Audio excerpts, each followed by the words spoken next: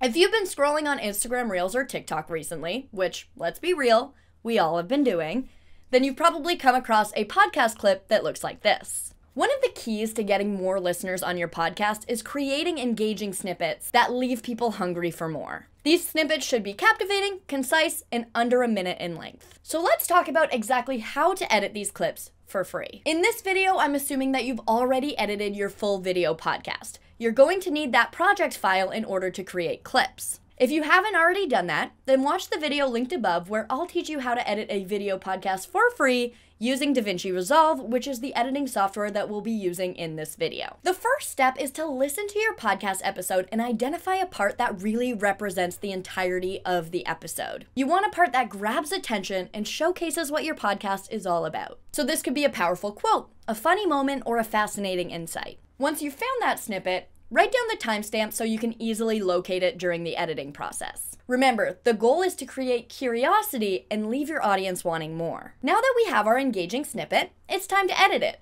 Like I mentioned earlier, we're going to be using DaVinci Resolve, a powerful and free editing software. So if you haven't already, go ahead and download it. I've linked it in the description of this video. Open up your video podcast file in DaVinci Resolve, and then locate to the timestamp that you'd like to edit. Once you've located the start of your clip, press B on your keyboard and you'll use the razor tool to cut on every track. Now you want to locate the end of the clip as well and do the same thing. Remember to keep this under a minute long. Now you're going to copy and paste this section into a new timeline. So press A on your keyboard to turn back to the Select tool, and you're going to click and drag over all of the clips that you've already cut. Right-click and press Copy. Now head to File, New Timeline, and name your timeline. I like to name it something about what the clip is about. Keep Empty Timeline selected, but deselect Use Project Settings. Navigate to Format and select Use Vertical Resolution. This will make sure that your clip is 1080 by 1920 in a vertical aspect ratio. You can leave the rest of the settings the same. Press Create. Now you want to paste that clip that you copied before into this new timeline. So simply right-click and press Paste. Now that you have your clip content moved over to your new timeline, you want to design the layout of the clip.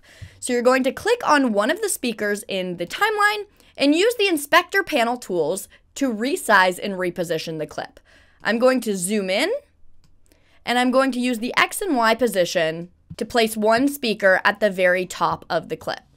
It may have to be zoomed out a little bit so we can fit both speakers in. Now you want to do the same to the other speaker and put them on the bottom of the clip. So I'm going to select the other speaker on the timeline and use the same tools to make sure that speaker fits the bottom of the frame. Now you have the layout of your clip. We're going to export this clip now so we can use a different software to add captions to it. So head to File, Quick Export, leave the first option selected and press Export. Make sure to save it to somewhere where you'll be able to find it easily. Now you want to transfer that video to your phone because we're going to use CapCut to add captions to the video. You can use AirDrop between Mac and iPhone, or you can use something like Google Drive or WeTransfer. Download CapCut from the App Store on your phone and open up the app. New project, select your clip, go to Text on the bottom, Auto Captions, make sure From Video is selected, press Start, and the app will generate captions for you.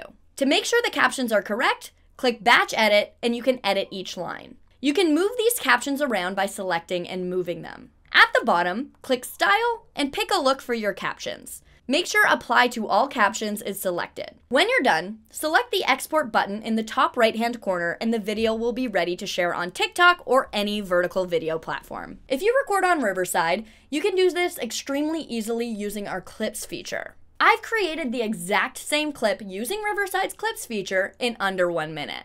Here's a side-by-side view of the video we just created using DaVinci and CapCut, and here's the exact same video created on Riverside. Now, imagine you could have AI find the most engaging parts of your episodes so that you can skip the planning process. That's right, Riverside can do that too. Our Magic Clips feature will find engaging pieces of your content for your audience and design them for you with captions, all using AI. It's by far the easiest way to create videos for social media platforms. Take a look at this video next to see just how much easier you can make your post-production process with this feature. Let me know if you have any questions in the comments, and if you liked this video, make sure to hit that thumbs up button. And before you go, subscribe to our channel and press the bell icon so you never miss another video from Riverside. Thanks for watching this one, and I'll see you in our next one.